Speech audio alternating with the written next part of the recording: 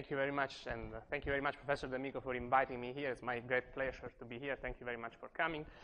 So today I will be talking a little bit about piezoelectric resonant MEMS NEMS devices for sensing applications. So here is the quick outline of my presentation. I will start with a little bit of overview of MEMS devices in general. Then I will talk a little bit about modeling of a MEMS resonator. And after that, I will introduce an example of a particular technology that we have been using to develop different kind of wireless communication devices and also different kind of sensors. And then I will go through a few examples of different sensors that we are developing using this technology platform. I will talk a little bit about gravimetric sensing, IR and terahertz detectors, and finally also some magnetic field sensors. Okay, so nowadays, MEMS device you can find MEMS device pretty much everywhere, going from DLP projectors to automotive, but also in cell phones, for example, where piezoelectric microacoustic devices are used to implement relatively low power miniaturized RF front ends. And in fact, if you look at the market of MEMS device, you see that it has been growing steadily, and in fact, approaching 18 billion in 2015. So that's the forecast. And if you look at the composition of this market, you see that most of it is occupied by different kind of sensors as well, wireless communication devices. So now, what's the advantage of using MEMS, NEMS-based sensors? Well, I think we could discuss for a long time about that. From my point of view, the main advantage, the key factor of MEMS, NEMS technologies is that they can really deliver multiple sensing and wireless functionalities in a same footprint, in a small footprint, basically, the same platform. And that really enables new applications in terms of distributed, low power, and high throughput sensing that are not available today. And an example of that is the Internet of Things, in which physical and virtual objects are linked together through the exploitation of these sensing and wireless communication functionalities. And in order to build such highly distributed, multifunctional sensing networks, we need wireless sensing nodes that are miniaturized, low power, multifunctional, and reconfigurable. And really, I think in this space, MEMS technologies can play an important and significant role. And this has substantially been the vision that has inspired the research in my group. And in particular, we have been working at the development of a core NEMS resonant technology that can be used, called aluminum nitride nanoplate resonator, and I will talk a little bit about that later, that can be used to implement multiple sensing and wireless functionalities in a single platform. So for example, we are working at the development of reconfigurable RF filters that can be used for wireless radios that basically can operate on multiple wireless communication standards, but we are also building, by combining these piezoelectric resonant devices with other advanced materials, we are developing different kind of sensors, such as gravimetric sensors with ultra-low detection capability, but also uncooled IR, infrared, and terahertz detectors, and also magnetic field sensors. And I will talk about, I will give you a few examples of these things in the second part of this tutorial. So let me start from the very basics. Substantially, what is a mechanical resonator? Well, think about the chord of a guitar. It's a mechanical structure, substantially, that has an intrinsic natural frequency for which the amplitude of vibration is enhanced. So think about the chord of a guitar. You pull the chord of a guitar, you release it, and it starts vibrating at the mechanical natural frequency of that chord, which is set by the stiffness and the mass of that chord. A very important parameter for a mechanical resonator or for any resonance system in general, is the quality factor. So basically, high quality factor means that you have a very sharp resonance peak, so the bandwidth here of this amplitude versus frequency response is very narrow.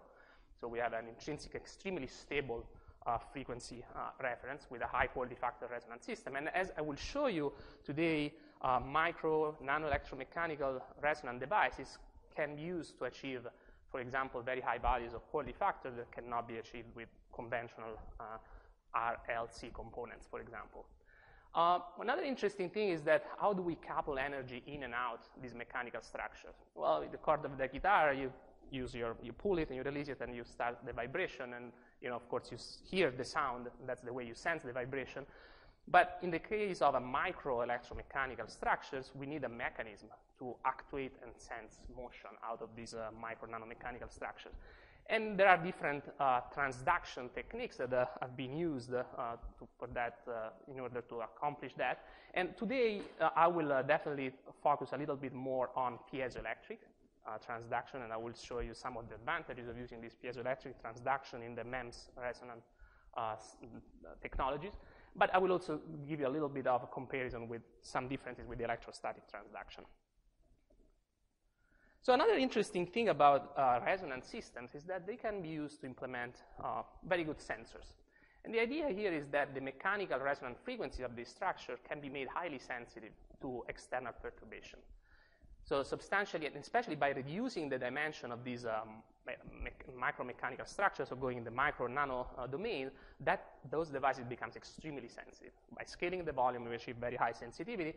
But at the same time, if we can maintain that important parameters such high quality factors or intrinsic low noise system, we can really achieve detection capabilities that cannot be achieved with the different technologies, basically combining high sensitivities and low noise performance. And also another very interesting thing about resonant sensor is that the output quantity of a resonant sensor is a frequency, which is a quantity that can be measured with very high level of accuracy. So that's another important advantage of using resonant sensors. Okay, so now let me move forward and talk a little bit how we model MEMS resonator. Well, let's start from the very beginning. So how do we model a mechanical resonant system? Well, with a lamp, spring, mass, and a damper, substantially. So we have a system like this, and we can substantially lamp the stiffness, the inertia, and the loss, the energy loss of the mechanical structure into these components in the mechanical domain.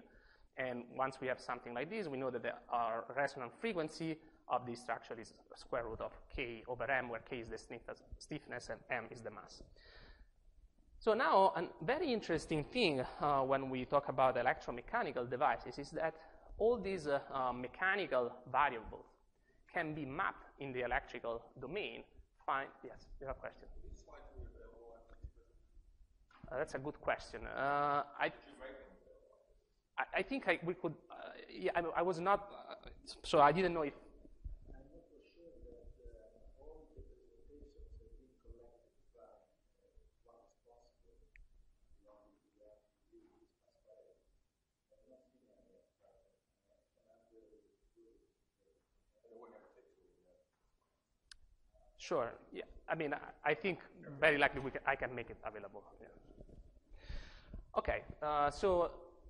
So the interesting thing is that these mechanical variables can be mapped in the electrical domain. So substantially, we can find equivalents for all these mechanical variables in the electrical domain.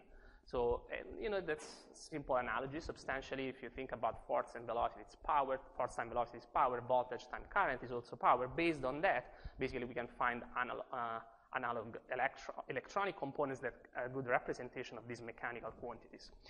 And this is, of course, very powerful now because when we have this model in a mechanical domain of, for example, a very simple mechanical resonant structure, a spring mass damper system, well, we can represent these in the electrical domain with an equivalent circuit like the one that you see here in figure, where basically the spring is represented by a capacitor with capacitance 1 over K. The mass is represented by an inductance with inductance M, and the damper by a resistor with resistance B. So now the interesting thing is that once we have this equivalent circuit, we can use all the circuit analysis techniques that we know, and we can achieve, by solving the circuit, we can achieve basically the same results that we would achieve by simply using Newton's law in this very simple mechanical system. And of course, we can use, for example, complex impedances, and think about frequency responses, dynamic analysis of this circuit. So, of course, it's a very powerful way to analyze a mechanical system in the electrical domain. So, but now the question is, so if I show you again this circuit here, well, you see that there is an equivalent voltage source with equivalent voltage, which is F, so basically the force that you have here. But now, how can we translate from this electrical to mechanical? So basically here you're saying, well, if I have a certain force, I can find what's, for example, the displacement of this structure, and you can do that with the equivalent circuit. But how can we translate from electrical to mechanical domain? Well, in order to do that, we need an additional component, which is that transducer. I remember at the very beginning of this lecture, I mentioned that somehow we need to actuate and sense motion out of this micro-nanomechanical structure. Well, how do we represent that in the electrical domain? Well, using something like this. So in this particular representation, you have this transducer. Basically, it's used to convert mechanical into electrical variable, and vice versa. So, and here it's represented with this basically capacitor, which is the electrical capacitance of the transducer, and this transformer with transforming ratio eta, which substantially is a quantity that relates force to voltage and charge to velocity, as you can see here. So basically, what we need to do in order to model an electromechanical resonator, once we have all these parameters, that, as I show you, it's quite easy to find correspondence with the mechanical domain. Well, basically, what we need to understand is what is that eta. And that really depends on the transduction mechanism that we use. And as I mentioned earlier, there are different kind of transduction mechanisms that can be used in the micro and nano domain, and electrostatic, piezoelectric, electrorestrictive, thermal, several like that. And again, today I will definitely talk a little bit more about piezoelectric, and I will show you how we can derive this eta for a piezoelectric transducer. Okay, so I'm not going to go into the details of piezoelectricity, but just some basic concepts. So, of course, the word comes from Greek piezo, which means to press. Substantially, this is a material property which allows to convert mechanical pressure into an electric field and vice versa. And this really has to do with the crystal structure of the particular material that we are considering. Substantially, what happens is that if you squeeze the crystal, the charges becomes out of balance, and by doing that, we generate a net positive or negative charges at the opposite phase of the material. So substantially, we have something like that. When the material is not squeezed or stretched, substantially there is no charge, but then if you stretch it or compress it, there will be an electric field across the material. And how do we describe that? Well, there are constitutive equations for piezoelectric materials, and as you can see here, we have the conventional relation between strain and stress in a material. In a piezoelectric material, we have an additional term which basically relates the electric field to the strain through this piezoelectric charge coefficient. And of course, there is also this reverse thing. Basically, we have that the electric displacement, of course, is related to the electric field through the dielectric permittivity, but also in a piezoelectric material, if we have that the electric displacement is also related to the stress, again, through this piezoelectric coefficient. So typically, piezoelectric materials are anisotropic, so basically all these piezoelectric coefficients are in a form of a matrix. So substantially, we have different piezoelectric coefficients depending on the different directions. But to give you an example, most of the materials, piezoelectric materials that are used in the MEMS, NEMS domain, typically use these coefficients. They're like the D31, D33, and D15. And just to give you an idea what I mean with that, substantially what, for example, is D31, well, the idea is that if you apply an electric field in the 3 directions, so think about the thickness of an aluminum nitride layer, well, you can get a longitudinal strain due to this D31 equivalent piezoelectric coefficient of the aluminum nitride. So electric field along the 3 direction, you can get a longitudinal strain. So here, just to show you what's the general analytical formulation of these piezoelectric equations, basically constitutive equations, and an important thing, as I mentioned again, these piezoelectric coefficients are in forms of matrices, substantially 3 by 6 arrays. We can convert from this E coefficient that you see here to the D coefficient that I showed you earlier using these relations. So that's an interesting and important factor. But typically these complex matrices are simplified based on the particular material that you're using. So by taking advantage of crystal symmetries, for a given crystal structure, the matrix gets significantly simplified. And here I'm just giving an example, of course. So this is for this particular crystal structure, which is the case, for example, of aluminum nitride, which I will discuss a little bit more later. So in that case, basically, you see that the matrix is simplified. And again, the important coefficients that you get are this D31, which basically give you extensional longitudinal strains for an electric field applied along the Z direction, where Z direction typically is the thickness where you deposit or grow this material. So basically, you can have apply electric field along this direction, and you get displacement in this direction, or apply electric field this direction, and you get displacement along the thickness. There are, of course, also shear strain generated due to these other piezoelectric coefficients. Of course, typically, why some of these values are relatively small and often are not used because it also depends on the way you can apply physically the electric field to the piezoelectric material itself. Okay, so now how can we build a piezoelectric resonator? Well, let me start looking at this example here. So let's think about this longitudinal bar resonator. So we are, think about this structure is anchored here, and this part is suspended substantially, so it's free to move. And basically, this structure expands and contracts like this in plane. So how would we model this structure? And again, this could be made out of piezoelectric material on top of a structural layer, which could be silicon, for example, or it could be made out of only piezoelectric material. So now, how do we model this? Well, the first thing that we need to do, of course, we find the wave equation here for this structure, and by applying the proper boundary conditions, the first thing that we need to do, we find what are the resonant modes. So basically, what's the mode, shape, or vibration of this structure. And if you take this, you apply the right boundary conditions, you solve the differential equation, you find that basically these are the resonant modes.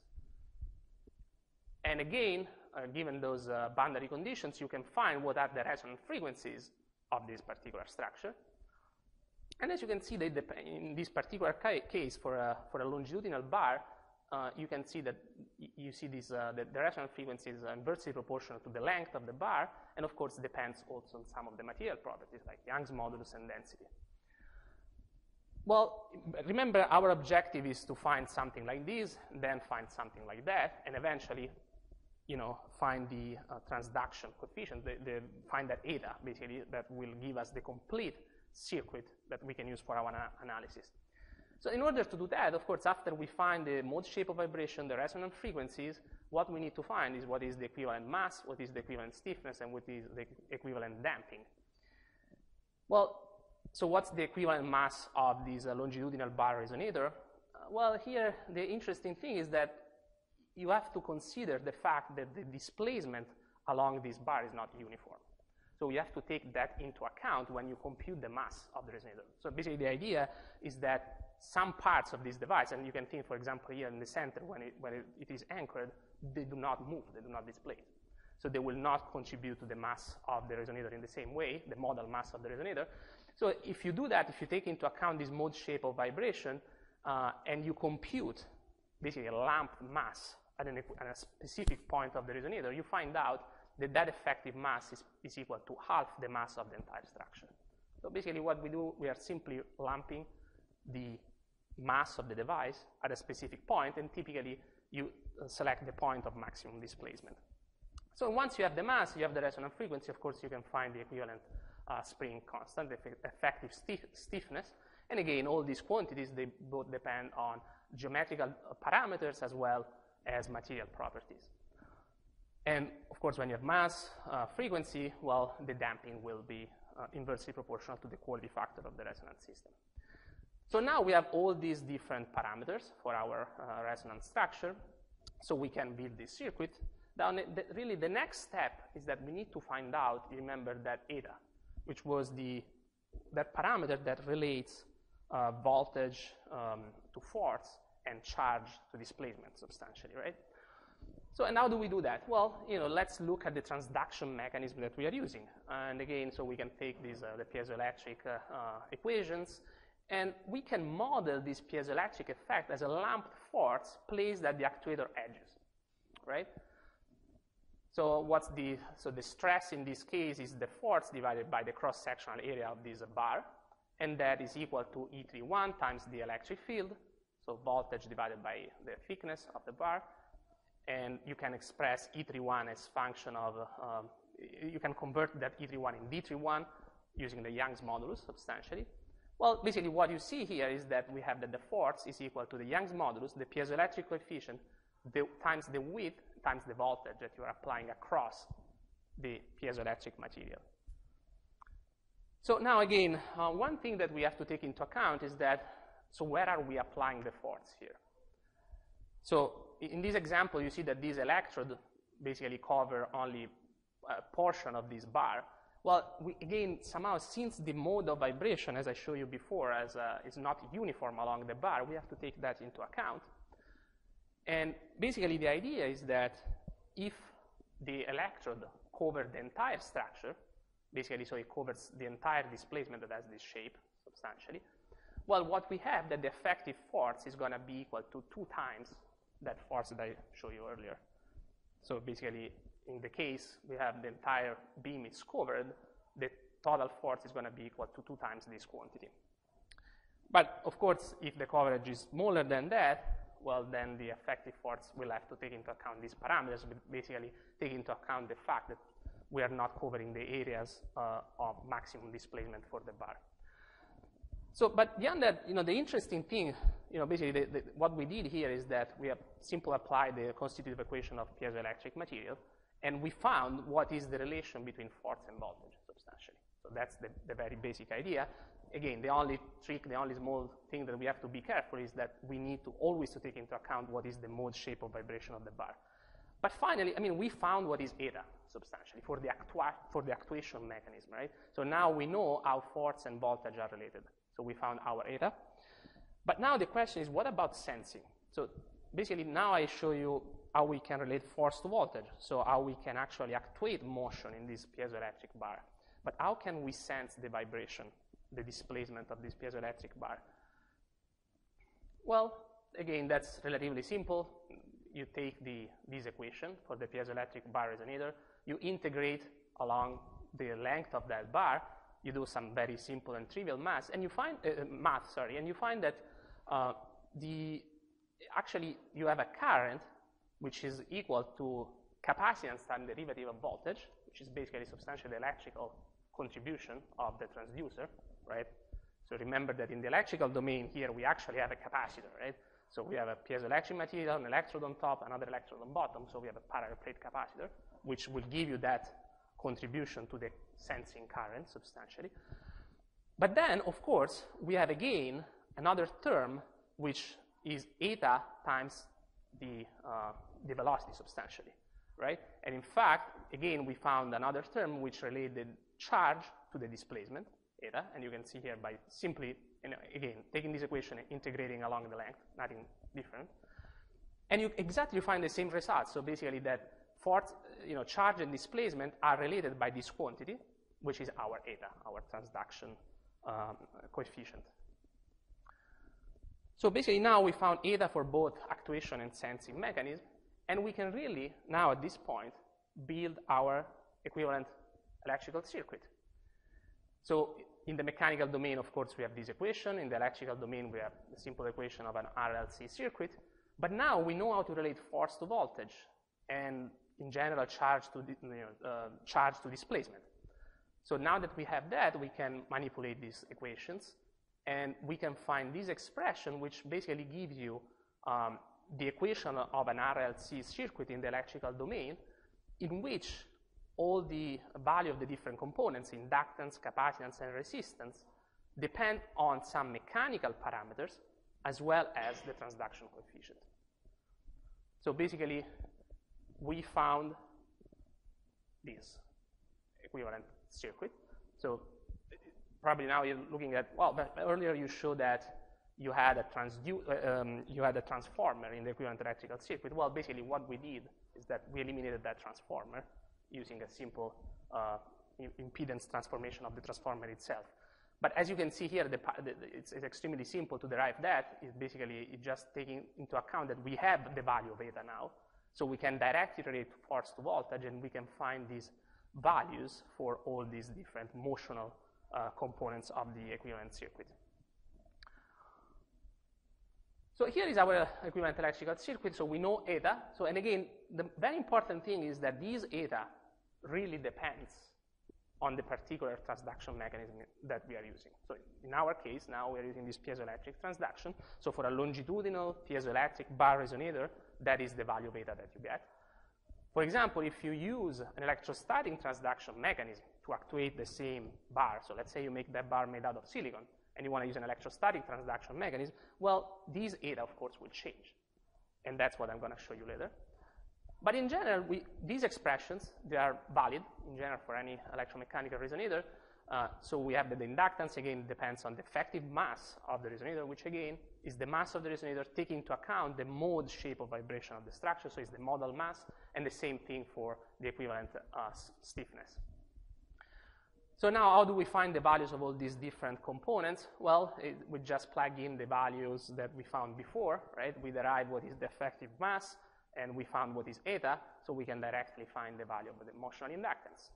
So as you can see, this all depends on geometrical parameters and material properties.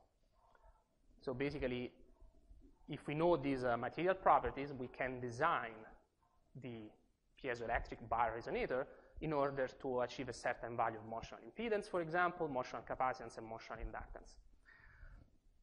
And of course, what is this C0? Well, again, one more time, this is the actual electrical capacitance of the piezoelectric transducer. So it's the parallel plate capacitor composed of a top electrode, piezoelectric layer, and bottom electrode. And finally, of course, the resonant frequency of this piezoelectric bar resonator is inversely proportional to the length of the bar. Okay, so this is our circuit model. Now, what I want to introduce is a very important parameter that sometimes is neglected, especially when we talk about micro and nano electromechanical devices. This important parameter is this electromechanical coupling coefficient, KT square. So this KT square is defined as the Young's modulus times the piezoelectric coefficient divided by the epsilon, substantial permittivity. So, but now if you take this quantity and you plug it in the expression of Cm that I just showed you earlier, so that we just derived basically, you see that this KT square, basically it's proportional to the ratio between Cm and C0.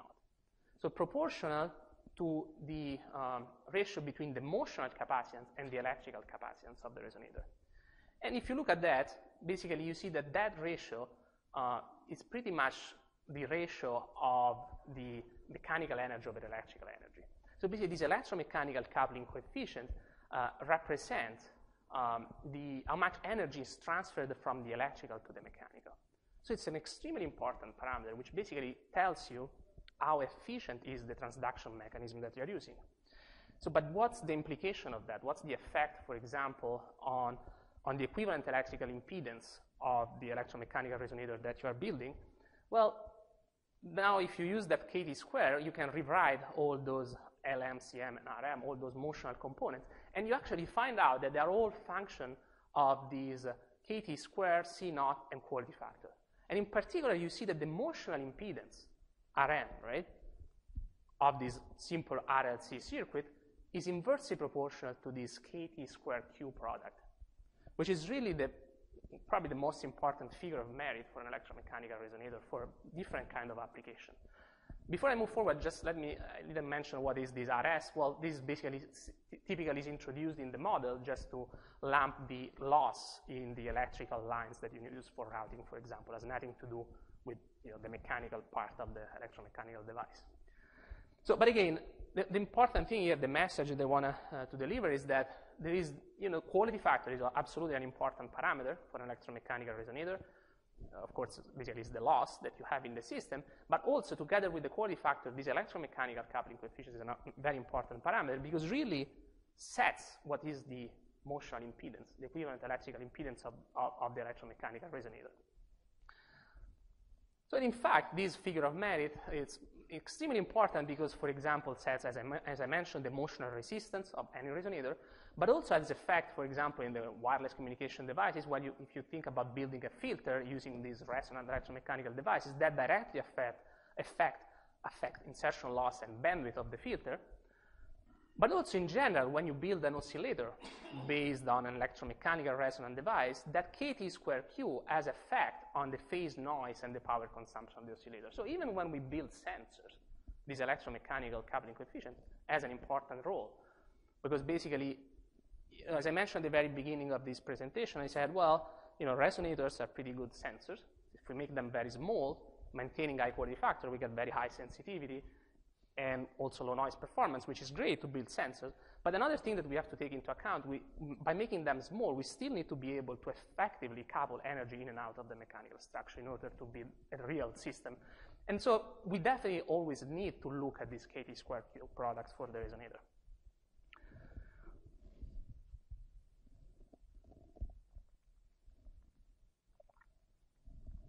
Okay, so as I promised, I've been talking about piezoelectric transduction, and I'm not going to go into the details of the electrostatic transduction instead, but I just want to give you an idea of what are the main differences between electrostatic and piezoelectric, since, of course, those are the two main transduction mechanisms that have been used in the MEMS, NEMS domain. So, of course, in an electrostatic case, and here you see just an example of an electrostatic resonator from Clark Ewing group at UC Berkeley. In an electrostatic resonator, we use air gap to produce electrostatic forces. So the idea there is that if we can place those electrodes very close, so reduce that gap very close to the electromechanical resonator. So in this case, instead of a bar, you have a disk. I will show you later an example with a bar. But pretty much the concept is the same. You place those electrodes in a location where you maximize substantially the coupling. But then what's the difference with, so the question is, okay, you can build exactly the same thing, right? You have the resonator, you can build the same equivalent electrical circuit. What are going to be the differences compared to the piezoelectric case? Well, let's look at this. So here is the piezoelectric longitudinal bar resonator that we've been discussing, and we find out what is the KT square, right? And as I show you, the KT square in the case of the piezoelectric material is simply determined by the material properties. So that's an intrinsic property of the material. And typically that KT square has values of 2% to 3% for this longitudinal bar resonator. Again, remember that for a piezoelectric material, this depends on the piezoelectric coefficient that you're using. So if you're exploiting, for example, the D33, like for example happens in thin-film bulk acoustic F-bar devices, for example, then here you will have a D33. So basically you will have a bar that vibrates along the thickness. That value is going to be even larger. What about the electrostatic case? Well, in the electrostatic case, if you compute, so you go the same procedure that I did for the piezoelectric bar resonator, but instead of using the piezoelectric force, use the electrostatic force to derive all those equations, and you find the value of eta, and then you can look back and look at the ratio between Cm and C naught. Well, you find out that in that case, the KT square is directly proportional to the square of the DC voltage that you need to apply for the electrostatic force. So you always need to apply a DC bias in order to get electrostatic force, and inversely proportional to the cube of the gap. So that's, of course, the research is going in the direction, okay, let's try to reduce the gap as more as possible so that we can increase the electromechanical coupling coefficient. But the most important, the main message here is that the value of KT square that you get for the electrostatic transduction is typically a lot smaller than in the case of the piezoelectric. So the piezoelectric transduction mechanism intrinsically has the advantage of being a very efficient transduction mechanism. Yes?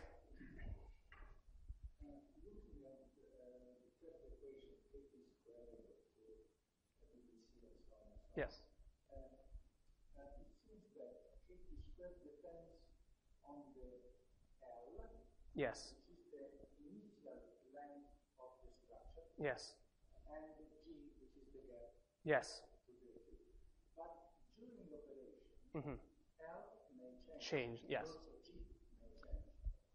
Yes. So basically, the idea, yes, it's. Yes, basically, so that's a very good point. I mean, the idea is that it's a linearized model substantially. So you're basically operating, so all these analysis, basically you're operating at a certain operating point, so for a certain VDC, basically, which gives you a certain gap. And then you are considering small variations about that operating point. So that's why you get that.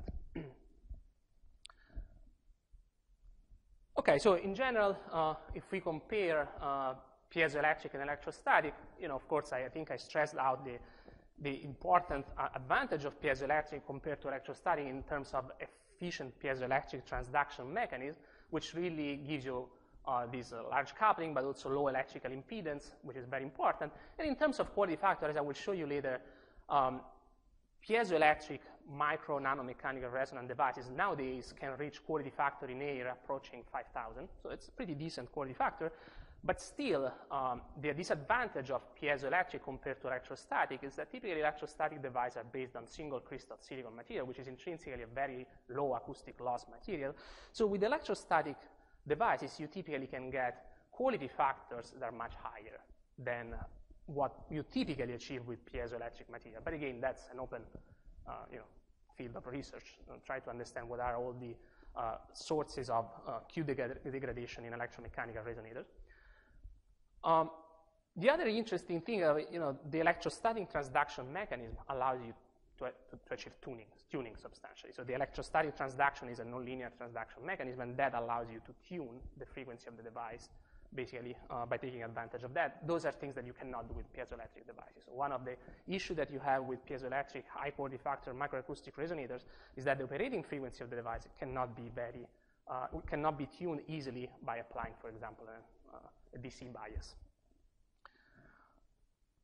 Okay, so I talked about piezoelectric transduction, piezoelectric materials, but what are the piezoelectric materials that we typically use in the MEMS, NEMS domain?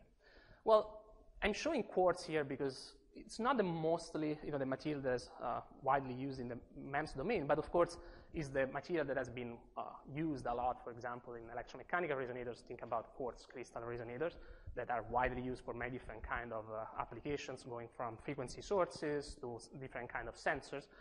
So quartz, of course, is a very high quality factor material, so excellent from that point of view, but it's a bulk material. So it's not possible to produce a thin film piezoelectric quartz material. So what people have done is that they try to, starting from a bulk quartz substrate, they try to thin it down in order to build these micro nano electromechanical structures. And of course, it's a very interesting approach, which has produced very interesting results, excellent resonators with excellent performances. I mean, of course, the main challenge that you get there is that the fabrication process is quite challenging, because you really need to start from a bulk material, thin it down. So in terms of large-scale fabrication, there are some challenges. But some work has been done in that area. On the other side, material that has attracted a lot of attention in the past, I would say, 10 years or so, is this thin film aluminum nitride. So the main advantage of this thin film aluminum nitride is that it can be deposited by a relatively low temperature sputtering process. So it's post-CMOS compatible, and you can produce a very thin film aluminum nitride on a silicon substrate with a very high quality piezoelectric coefficients. And there are several groups, and these are just examples, that have been looking at that for many different kind of applications, building different kind of resonant devices, filters, and sensors. So, and again, what's the quality factor? I showed you earlier, typically you can get F times Q product approaching 10 to 12, something like that. So again, it's pretty decent, pretty high, and you maintain the advantage of efficient piezoelectric transduction mechanism. So basically, with this material, you can build miniaturized devices that still have pretty low loss mechanism, so high quality factor, but also high transduction efficiency. So you can really think about building either very high frequency resonant devices for wireless communication applications, but also miniaturized small volume sensors with high quality factor and intrinsic efficient transduction mechanism. And in fact, people have demonstrated aluminum nitride films as thin as 10 nanometers with good piezoelectric performance. So for example, these are being used to build nano actuators, for example, using just a 10 nanometer aluminum nitride film. So that really opens up large, different kind of applications. Okay, so now let me talk a little bit about a particular kind of piezoelectric resonator. And this is an aluminum nitride nanoplate resonator, and I will explain a little bit more why I call it nanoplate. So what's the basic idea? Well, it's pretty much the same thing that I showed you earlier of the longitudinal bar resonator. So in this case, we have an aluminum nitride layer sandwiched between two metal electrodes when you apply an electric field across the thickness, you get this contour extensional mode of vibration due to the D31 equivalent piezoelectric coefficient of the aluminum nitride. So again, we apply an electric field in this direction, we get displacement in this direction. And as I showed you earlier, so this is exactly the same thing of the longitudinal bar resonator. The only variation is that now we are looking at the resonance here along the width rather than along the length of the device. But all the parameters that I showed you earlier are pretty much the same. You just need to invert some of these, L with W substantially. So again, what you see is that the operating frequency of the device is set by the width. So it can be lithographically set. So think about, you can build these devices on a wafer, and on the same wafer, you can define multiple frequencies on the same sub. So that's a lot of advantages, for example, for wireless communication RF devices. But I will show you later also for sensing. And what the other two geometrical dimensions instead substantially can be set. It can be used to set the equivalent electrical impedance of the device, as we discussed earlier. So now, another interesting thing is that by properly patterning the top and the bottom electrode of the device, so this is the aluminum nitride plate that I showed you earlier, well, if you use this interdigital configuration on top and on bottom of the structure, you can excite a higher mode of vibration of that plate substantially. Okay? So you can induce a strain in this direction, electric field in this direction here, so you have extension here, opposite direction here, so you have compression. So basically you excite a higher mode of vibration of this plate.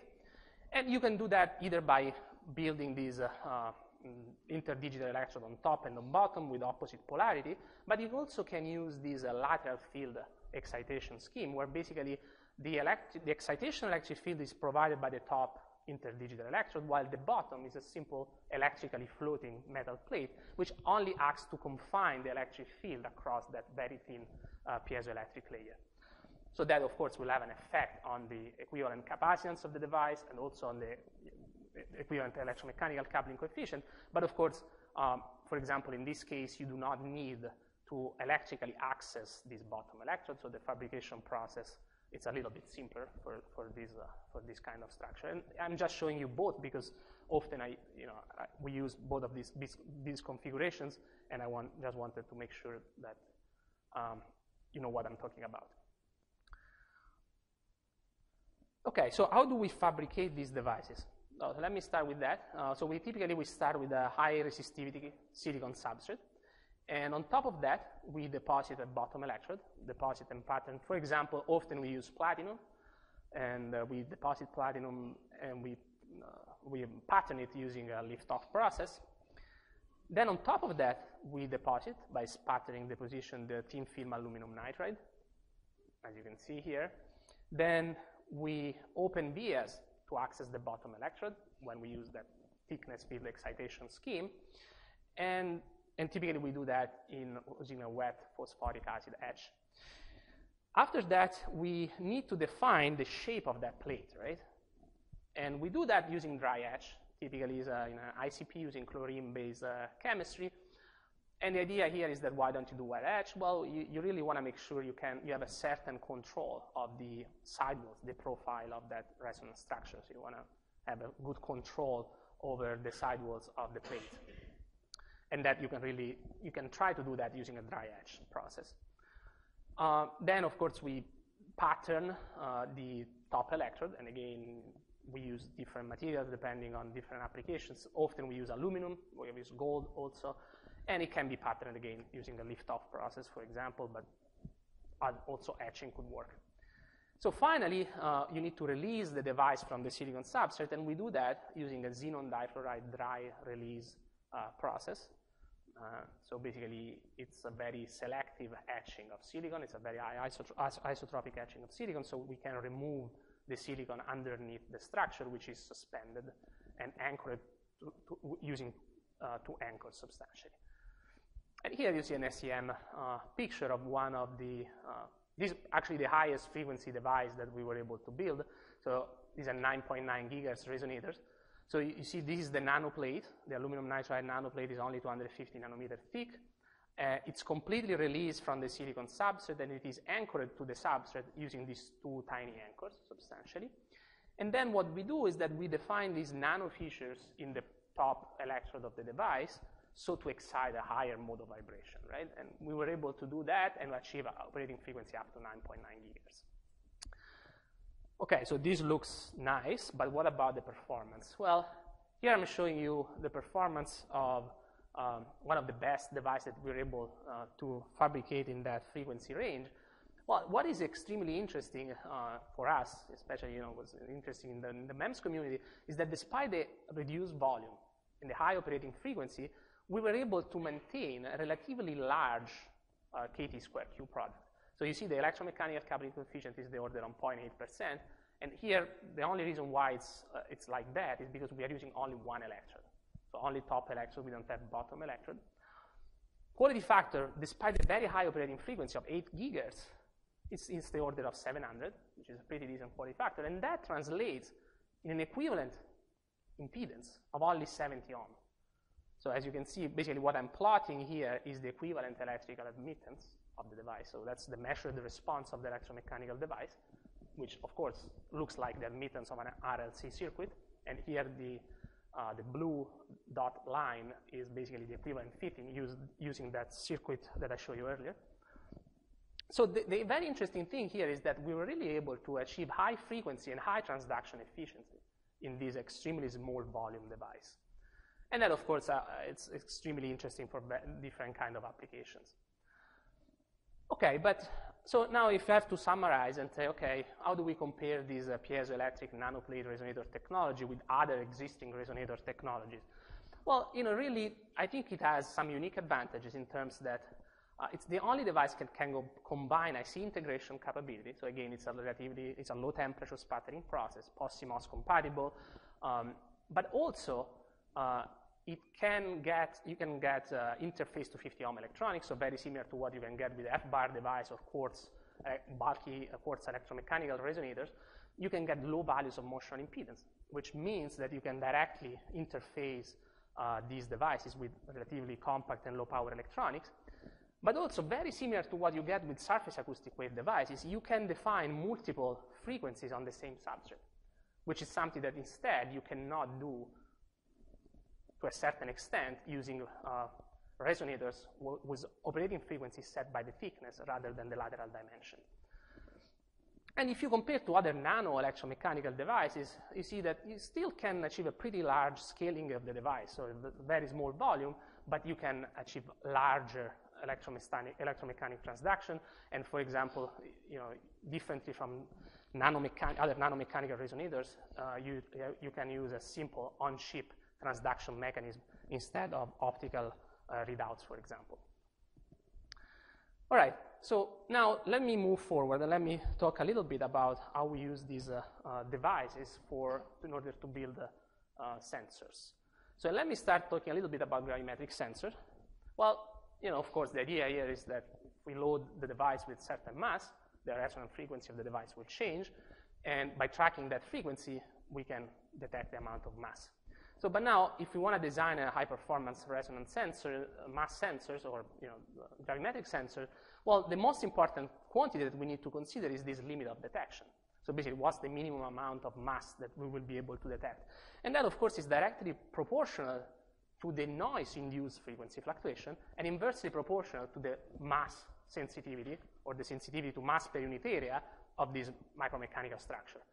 Well, of course, there are several sources of noises, but if we want to just look at the ultimate limit of this device, we can think about the thermomechanical noise-induced frequency fluctuations, which is really something that we cannot eliminate and it will always be there in our sensor, in our sensor. So, well, if you look at these two equations, you combine them together, you see that this limit of detection is directly proportional to the mass density and thickness of this piezoelectric resonator and inversely proportional to its quality factor. So in order to build the best resonant transducer for mass detection, what you really want to do is to build a resonator with an ultra-low density, ultra-thin, with high quality factor. So that's the challenge, substantially. That's our objective. That's what we wanted to do. And that's why we're stressing a lot the idea of using a nanoplate, right? Because we really believe that if we can scale thickness, density, volume of the resonator maintaining relatively high quality factor and efficient high electromechanical coupling coefficient, we can really build excellent mass transducers. So, and that's what we did over the years, and here I'm just giving you some examples of the things that we were able to do. So we built, for example, these 250 nanometer aluminum nitride nanoplate resonators. We built relatively small arrays for quick demonstration, and we, taking advantage of the excellent transduction efficiency of these devices and the relatively high quality factor, we were able to directly connect this array to a simple multiplex CMOS oscillator built in a 0.5 micron CMOS process. So you can see a very compact sensor array and readout. So relatively very low power, sub-milliwatt power consumption. And then what we did, of course, we use different kind of functionalization techniques. Here you see an example. We use single-strand DNA sequences to functionalize the gold electrode of the device, and we test these devices for different concentration of different gases. Here you see the response for DNT, for simulant for the explosive TNT. And again, taking advantage of the good performance, electromechanical performance of the device, the increased affinity due to this DNA sensing layer substantially, we were able to achieve concentration in the order even sub ppb detection limit for this kind of sensor array. So this is very interesting, but then we ask ourselves, okay, can we push it forward? Can we scale down this technology? Can we really build, what's the limit? So then what we did is, okay, let's try to design, a 50 nanometer thick aluminum nitride nanoplate resonator, and that's what we did. So as you can see here, we had to go to work a little bit on the design of the structure. You see the anchors here in this case are much larger than the case I showed you earlier. Then we really had to do that in order to work around issues with stress and stress gradient in such thin aluminum nitride film. But we succeeded, and we built a pretty high quality aluminum nitride nanoplate resonator. So these are only a 50 nanometer thick membrane. I'm not sure if you can read well that here, but it's a 50 nanometer aluminum nitride piezoelectric material. And again, we patterned the top electrode, and as you can see here, again, pretty decent electromechanical performance, relatively low motional impedance. So that was exciting. But then if you look at the mass of this device, you see that 83% of the mass of this resonator comes from the metal electrodes. So as you can see here we have a 25 nanometer of bottom electrode and I think 25 nanometers top electrode. So in terms of advantages for sensing, for mass detection, it's limited because the mass of the device itself, the density, is still pretty large. So basically the resonator is almost completely made out of metal. So we really are, the metal loading limits the scaling and the performance of these devices. And also there's been a lot of research recently showing that for devices operating above, let's say 400 megahertz, the electrode damping, so the interface strain between the metal and the piezoelectric material seems to be one of the most important causes of Q degradation in these piezoelectric resonators. So really we have this issue of mass loading in these piezoelectric NEMS devices. So the way we are trying to approach to solve this problem is by using graphene electrodes rather than conventional metal electrodes. And the idea here is that, of course, graphene has a very high electrical conductivity, being a single atomic layer. So people have reported values of sheet resistance in the order of 60 ohm per square for a single atomic layer graphene, which is really impressive, something that you cannot really achieve with any kind of metal. Of course, it's extremely low mass. It's only one atomic layer. And the other, so really can enable ultimate scaling in terms of thickness and mass density. But also the interesting thing here is that graphene is sort of floating right on top of the piezoelectric material, right? It's attached there by using weak van der Waals forces, right? So it's very different compared to a conventional metal layer deposited by sputtering or evaporation process on top of the piezoelectric material. So what we think would be extremely interesting is that graphene, by using graphene electrode, so substantially having this sort of floating electrode on top of the device, we could substantially reduce the interface strain and improve the quality factor of the electromechanical resonator. So that's what we have been doing, and well, of course, what's the idea is that, well, if you can achieve all those goals that I told you, so basically we can reduce the thickness, reduce the density, improve the quality factor, we can really achieve performance that would be order of magnitude better compared to other technologies. But so the first thing that we try to do is that let's try to see what's the effect of using a graphene electrode on the operating frequency of the device.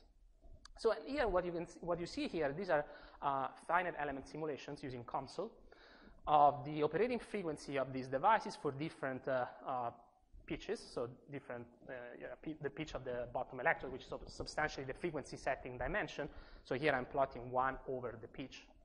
So large number means higher frequency.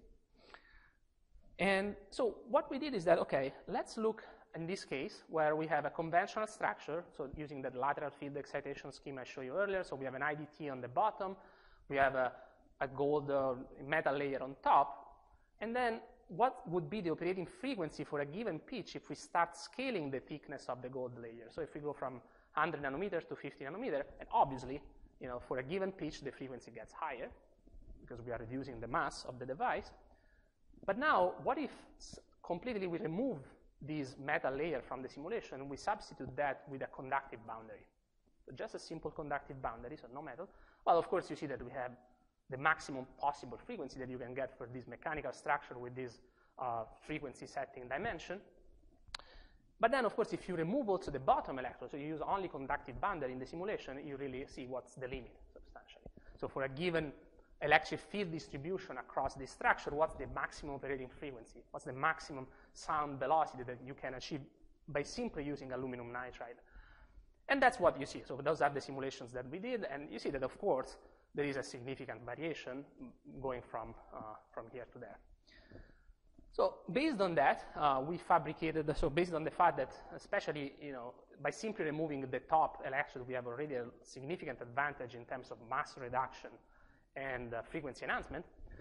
So what we did, we fabricated these first graphene aluminum nitride resonator. So basically what we did, we completely removed the top electrode of the device and we replaced it with this graphene electrode, as you can see here. So in this SCM picture, this interdigital electrode is on the bottom of the device, and on top, we have an electrically floating graphene electrode. Electrically floating, but also mechanically floating on top of the structure substantially. And in fact, you can see here the optical microscope, optical picture of this device. Okay, so here the measured performance, the device with gold electrode, the device with graphene electrode. Clearly you see that, of course, the operating frequency is much higher. And also for this particular device, we measured the improved quality factor, which is a pretty interesting thing, right? Because here we are showing that by scaling thickness, volume, and increasing the operating frequency, we get even better electromechanical performance. So that was very encouraging. So we're really going in the right direction. So that's what we need for a lot of sensing applications. But of course, that was pretty much one device. So what we did is that we developed a pretty reliable fabrication process. And as you can see here, which basically involves graphene transfer on the aluminum nitride chip substantially. And going through several iterations, we were able to find the right recipes substantially. And what I'm showing you here is how we compare the graphene chip with a conventional aluminum nitride chip in terms of yield for what we can do in our university lab. And you can see that for a conventional, let's say, aluminum nitride resonant device, we get a yield of about 95% based on 3 reference chips that we fabricated. And we compared that with 3 graphene chips that we fabricated, and in that case, we have a yield of 90%. So basically, it's a pretty reliable fabrication process, so it can actually work. And thanks to that, we were able to build several devices and do some statistical analysis. And first thing we tried to look at is that, of course, let's see what's the advantage that we get in terms of operating frequency for a given frequency setting dimension. And here you see all the different, those solid lines are the simulation that I showed you earlier. And these data points are instead the actual measurements that of several devices that we fabricated. And as you can see, the very interesting thing, so this is 100 nanometer gold, 50 nanometer gold, and this one instead is by using a graphene electrode. And as you can see, the graphene case really overlapped perfectly that line, that curve in which in the simulation we use an electrically conductive boundary. So basically the idea is that we are demonstrating that graphene really acts as a 2D massless conductive boundary for the resonator. So that's the very interesting thing. So it's not causing any shift in the operating frequency of the device. And the last curve that you see here is the case in which we completely remove electrodes, and that we haven't done yet from an experimental point of view. But as you can see that these two curves are pretty close to each other, so we really reach an important limit for this technology. But then, of course, it's okay, that is the frequency. What about the electromechanical performance? Well, you know, what we measured here, we plot the F time Q product of these resonators for different frequencies, and we compare the graphene device to the reference devices. And as you can see, that for frequencies below, let's say, 500 megahertz, we do not see any significant variation between the graphene device and the reference device. And again, we have some statistics, some devices there. But instead, above that frequency, where we believe, and of course that has to be further investigated, it looks like that for frequency above 400 megahertz, where the Q of the device is not significantly limited by anchor loss, but actually is limited by electrode damping, well, by removing that top electron and replacing that with graphene, we start seeing an improvement in performance. Of course, we still have metal on the bottom, so that improvement is not huge, but it seems to be pretty consistent. So that's extremely encouraging, and now we are looking at exploring new ideas in order to even remove that bottom electrode from the device. So, and again, the very interesting thing, again, that I want to stress out here is that we achieve higher F time Q product, so higher electromechanical performance by reducing the volume of the device. So by reducing the volume, increasing sensitivity, higher performance. So that's extremely interesting. Okay, so what's the time? Still 10 more minutes? Okay, so I'll go quick on it. All right, so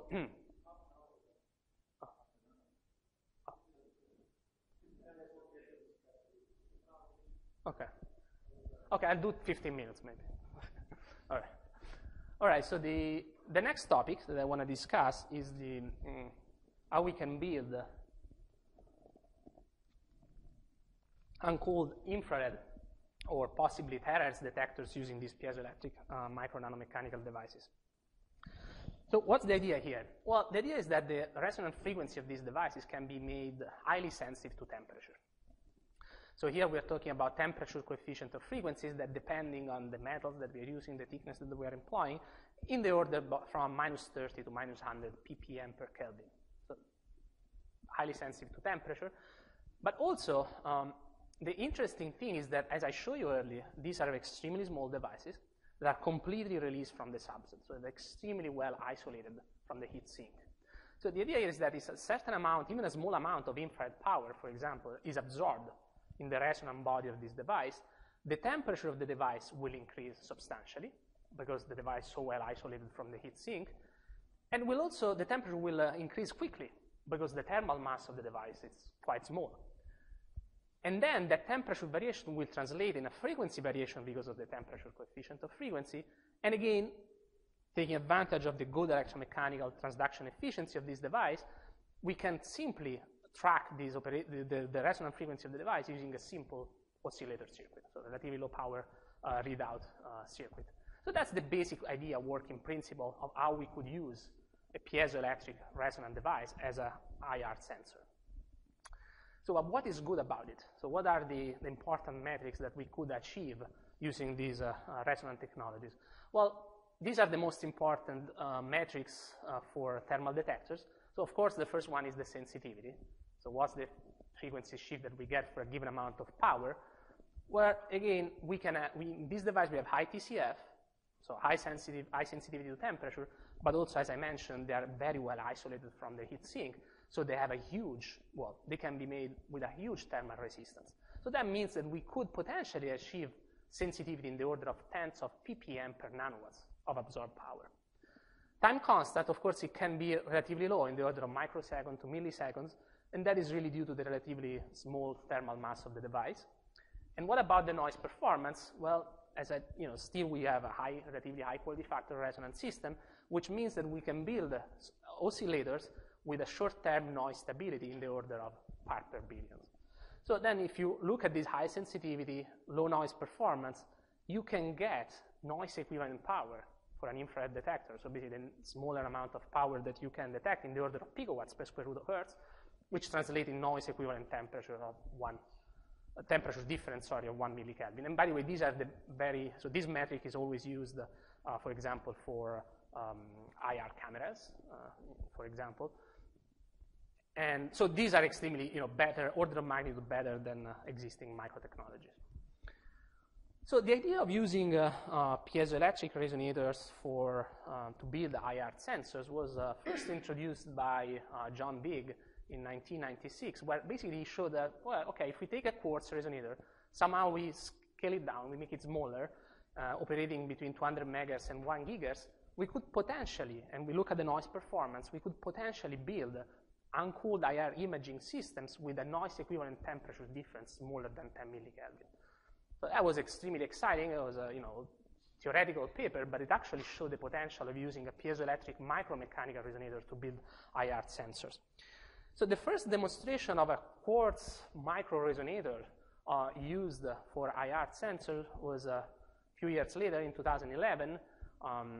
Srinivas from Penn State actually they put a lot of effort in basically thinning down these quartz substrate, and they build, if I'm not wrong, yes, a device thickness of 4 micron, so an 4 micron thick quartz resonator. And basically what they demonstrated, so going through this quite complex fabrication process, they actually demonstrated by thinning down the quartz resonator, in taking advantage of the high TCF, so they chose a crystal cut with a large temperature coefficient of frequency of about 92 ppm per Kelvin. So by thinning it down and using micromachining techniques, they demonstrated that they could achieve a relatively large thermal resistance, right? So the device is suspended, is isolated from the heat sink, so we are in the order of 10 to 3 Kelvin per watt, and also relatively small thermal capacitance. And they took advantage of the high quality factor of quartz, which is not like the conventional bulk quartz crystal resonators. We're still talking about a quality factor of about 4,000 or so. But still, pretty good noise frequency stability for the device that they built. And they showed noise equivalent power in the order of 3.9 nanowatts per square root of hertz. So extremely exciting results, really. Again, as I mentioned before, one challenge that we have with quartz microresonators is that you see the fabrication process is really challenging. And when we think about building large arrays of devices to build, for example, an IR camera, that starts becoming a real challenge because you really need to have a good uniformity across the wafer, and it's quite challenging using quartz. So then people start thinking, why don't we use thin film piezoelectric materials to build these IR sensors? And one demonstration was given by Mina Raizadeh from University of Michigan, and it's a very recent paper actually last year, where basically they use a gallium nitride, so they are developing this gallium nitride resonator technology for different kind of applications, and they try to extend this technology also to IR sensing. So this gallium nitride is not deposited, so it's not a low temperature process, but it's grown by MOCVD on a silicon uninsulated substrate. So they actually demonstrated that they build a device thickness of about 1 micron, so it's a relatively smaller device. So again, they were able to miniaturize further compared to the quartz device, and they demonstrated the noise equivalent power in the order of about 126 to 1 microwatts per square root of hertz. So again, pretty encouraging performance. Of course, the challenge here with the gallium nitride is that it cannot really deposit on any substrate. It's not a relatively low temperature process, so there are some challenges also in that sense in terms of cost and fabrication processes. So what we did instead, we took advantage of our expertise in aluminum nitride, and we built these aluminum nitride nanoplate resonant thermal detectors. And the idea here is that, again, we can exploit the fact that we can deposit this ultra-thin film aluminum nitride using a low temperature sputtering process.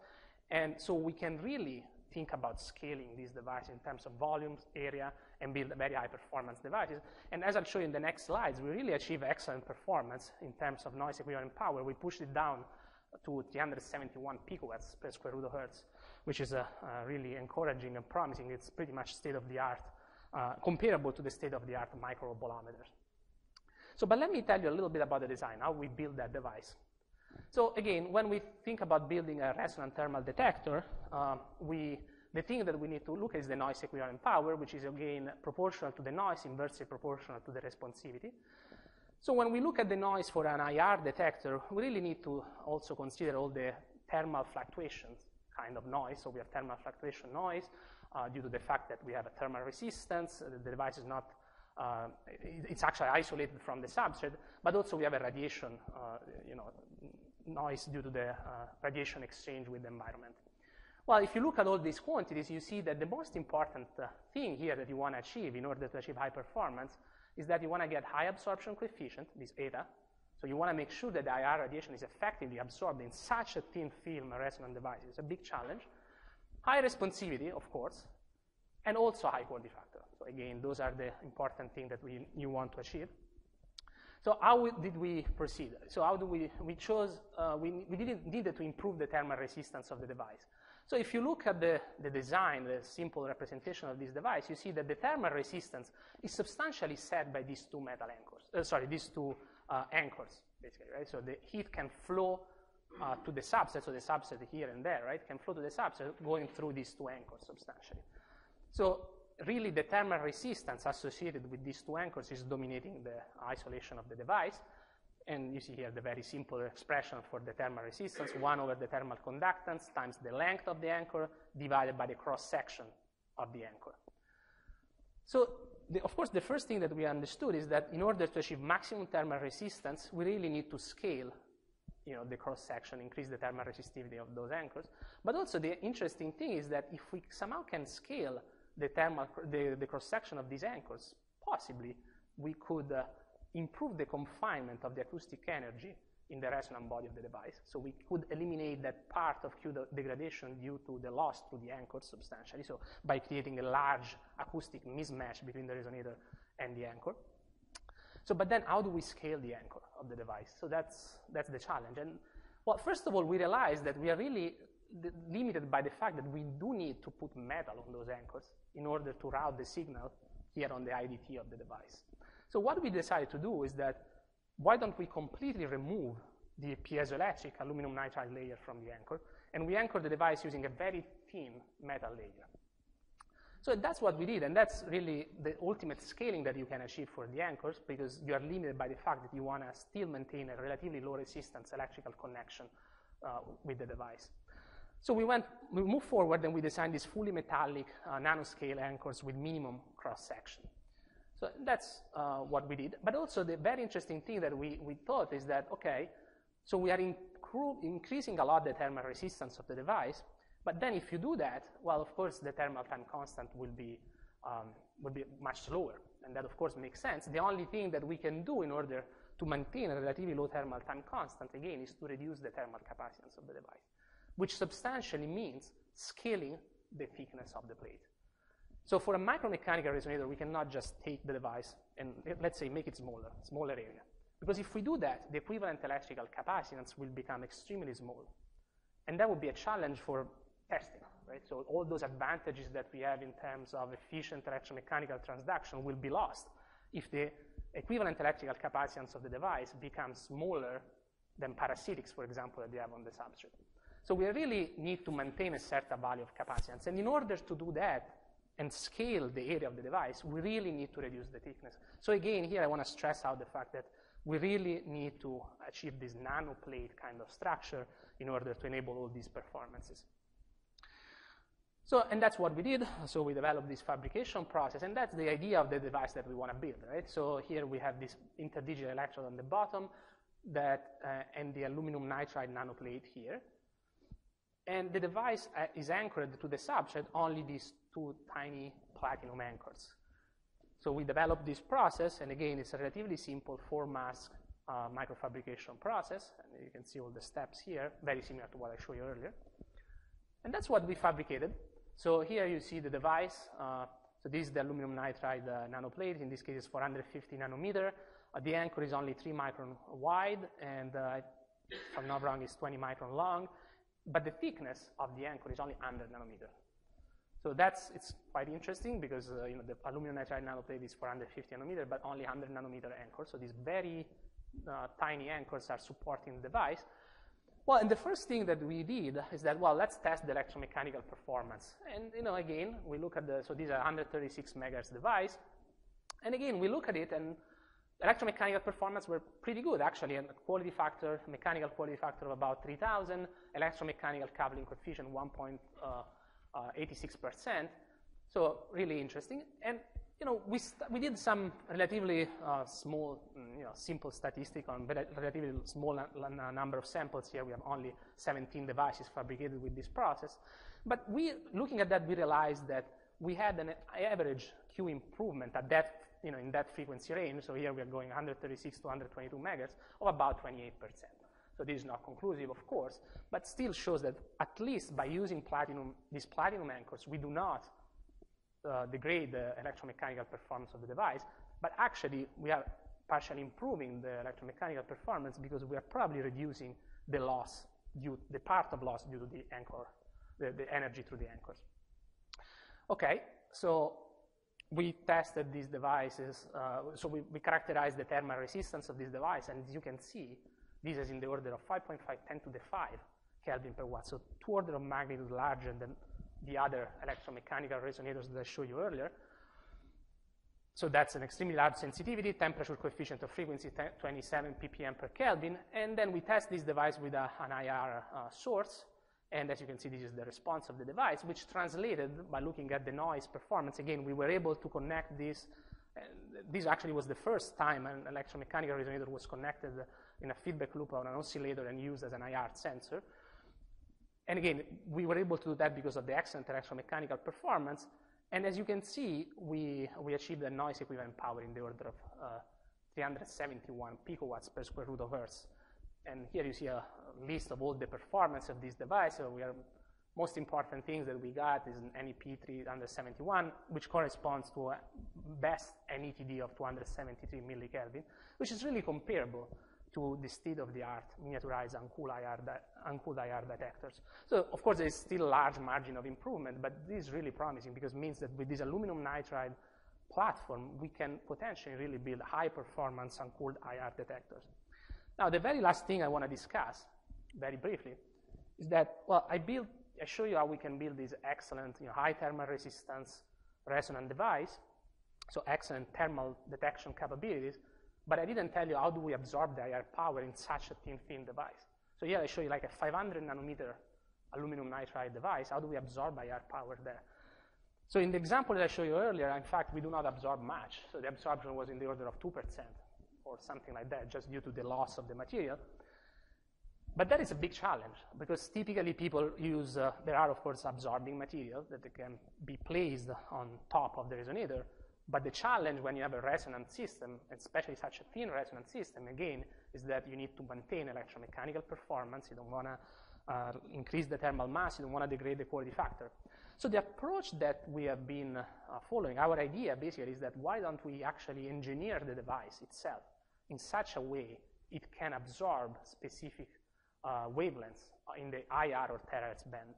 And we did that by using concepts that have been developed in the photonic metamaterial community, where basically people have shown that by patterning a top and bottom electrode across, on top and the bottom of a dielectric substantially, it is possible to achieve even, what they say perfect absorption, so absorption approaching 1.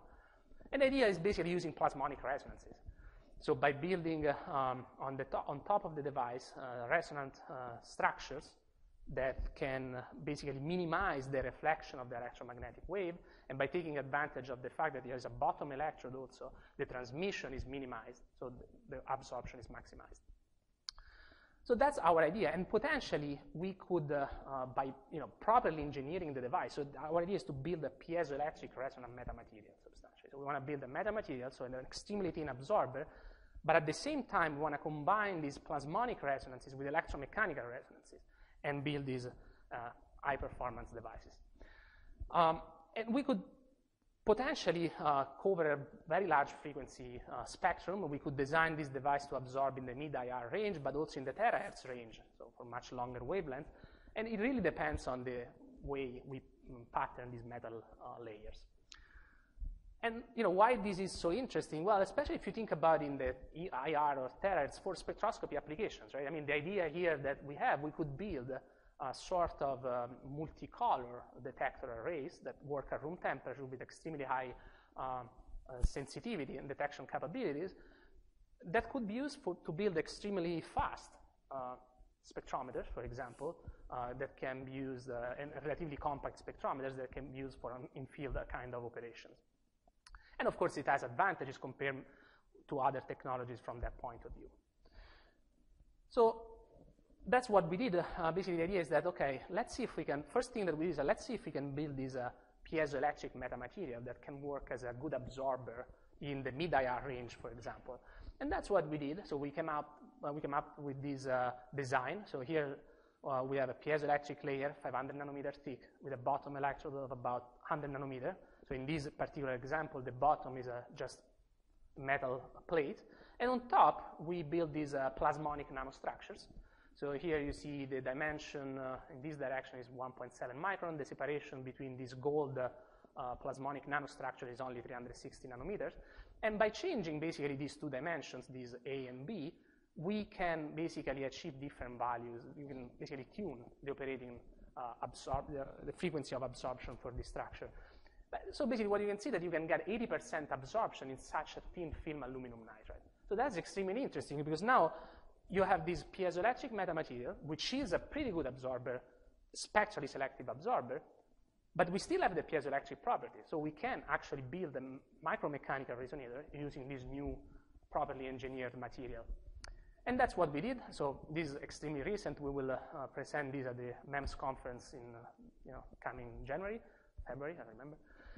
So that's the idea. Basically, we built this device. Again, we have these platinum anchors, the same concept that I explained to you earlier. And we patterned this plasmonic metasurface on top of the device. We cannot really cover the entire device with this plasmonic metasurface, otherwise we will not have good confinement of the electric field and achieve good electromechanical coupling. But so we optimized the design in such a way we could achieve good electromechanical performance, but also here you can see a pretty large absorption. We have an absorption peak of about 60% at 8.8 micron. So this is extremely interesting because for the first time we're really showing that we can couple this plasmonic resonance with electromechanical resonances to build a device that can detect in a selective way infrared radiation. So we tested this device with a quantum cascade laser, just to show basically just as a heat source basically.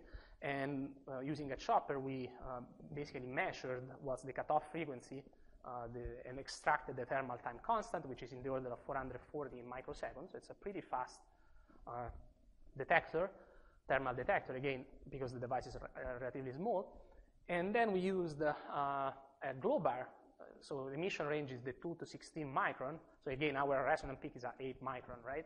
But we use this relatively broadband source in order to characterize the response of infrared to our device, and we compare to the one of device without plasmonic structure, so not optimized for absorption. And despite the fact that we use a broadband source, because that's the only thing that we have available in our lab right now, we don't have a 8 micron QCL yet, we were able to show that there is an obvious significant improvement in detection capability, even for a broadband source compared to a device that is not engineered using a metamaterial.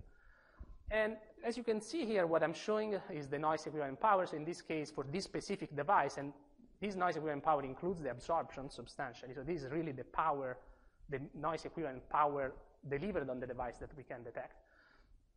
And as you can see, this is the noise limit. So basically, if we plot those curves due to noise fluctuations, thermomechanical fluctuation, so they are like this. So there is a gap here. So there is still margin of improvement. We still need to figure out what are the other noise sources that are affecting the performance of the device. For example, it's the 1/f noise of the resonator itself, which is really something that we are trying to understand better and trying to figure out how we can mitigate that noise source. We believe that one possibility could be by removing the electrodes, as I showed you earlier with graphene. By removing that, we should probably reduce the 1/f noise. But if we can reach this noise limit, really, we have the potential to get noise equivalent power in the order of picowatts per square root of hertz and noise equivalent temperature different in the order of 1 millikelvin. So we can really build these spectrally selective multicolor detector arrays using this technology. And given the time, I think I will not be able to go through the magnetic field sensor. How much time do we have? It's over?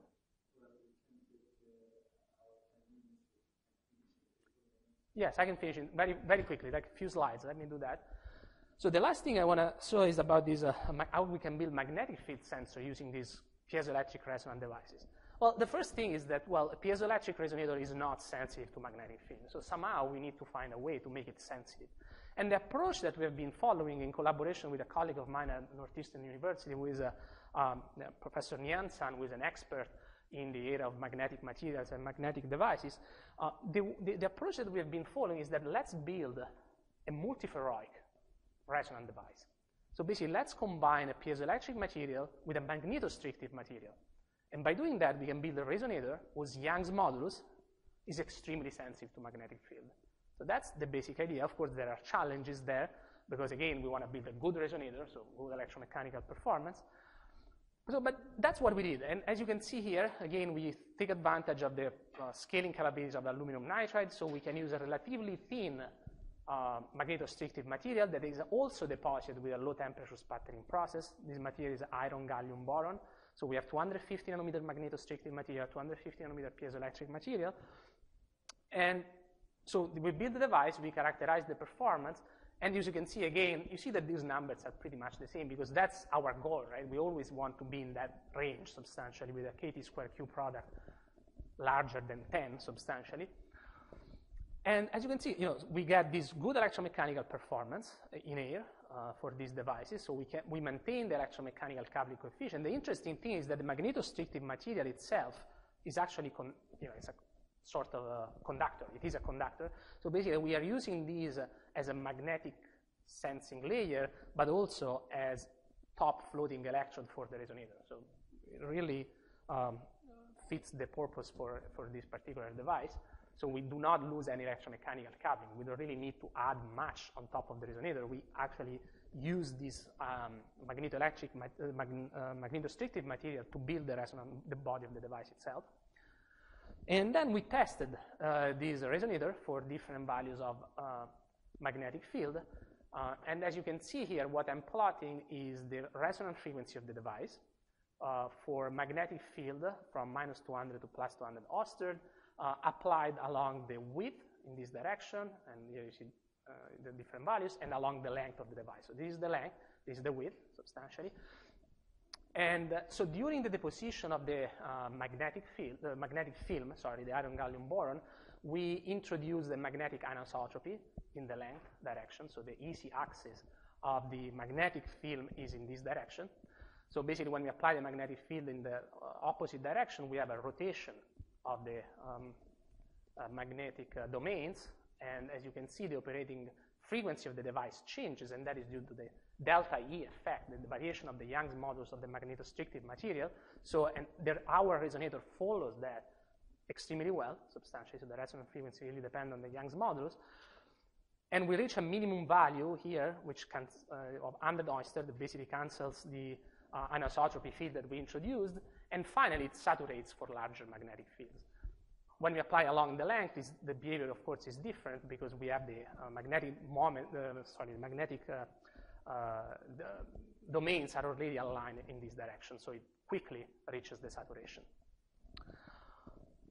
Okay, so that's very interesting, but what's the application? So the device works well. Basically, we have a resonant device with whose frequency is extremely sensitive to magnetic field, so we build a pretty high-performance multiferroic MEMS resonator.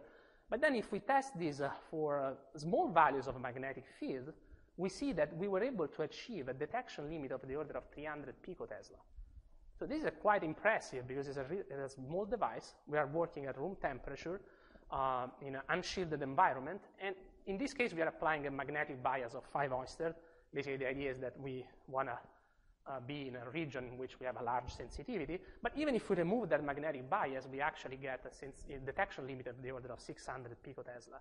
So this is extremely promising for several applications. And in particular, as you can see, if you compare with other technologies, we really have the advantage that now we can build magnetic field sensors with high detection capabilities, but are also extremely small. So for example, now we are starting a new project in which we are planning on integrating these miniaturized magnetic field sensors in neuroprobes to do some brain imaging using these magnetic field sensors. Also, the last thing that we did is that, again, we build basically an oscillator based on this multiferroic magnetic field sensor, and we showed that by taking advantage of the intrinsic anisotropy of this of the response of the device, we can build extremely nice compasses. So here you see it's a resonant device, so we can track the frequency of the resonator, and we can basically detect the angle of the magnetic field with a very high resolution of 0.3 degree. So I will definitely skip the conclusions, and let me just acknowledge my students, collaborators, and the funding sources. And thank you very much for your attention.